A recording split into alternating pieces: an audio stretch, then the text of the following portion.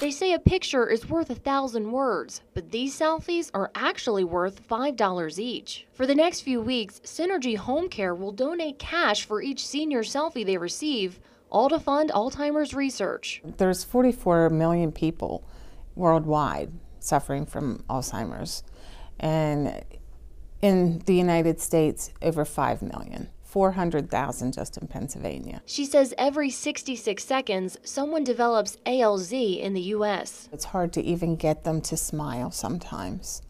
And when you take the picture, that's the one we took, of themselves and show it to them, they'll get a smile, you know, so it really does help.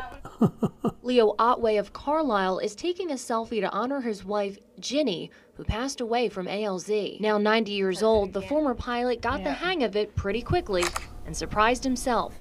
Yeah, surprised. Leo's selfie will be among hundreds that will raise big bucks for ALZ.